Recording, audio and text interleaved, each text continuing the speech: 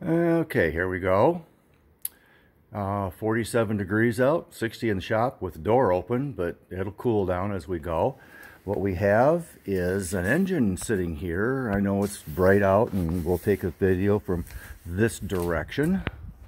This is the 2.9 engine. I have already run it some. I've already done the pre-run stuff on it and adjusted carburetors. Had to rejet the carburetors because I actually modified them for my race car. And anyway, so they work on here pretty well, believe it or not.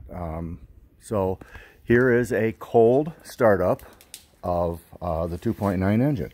It's a very simple hookup. I have a wire right there going over to the battery that's hooked up over here with my remote starter.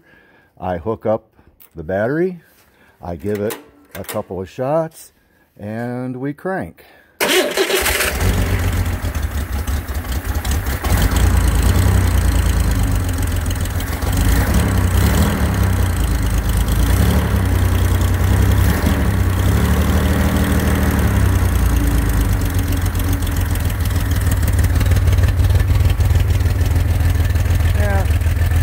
These carburetors don't really like chokes.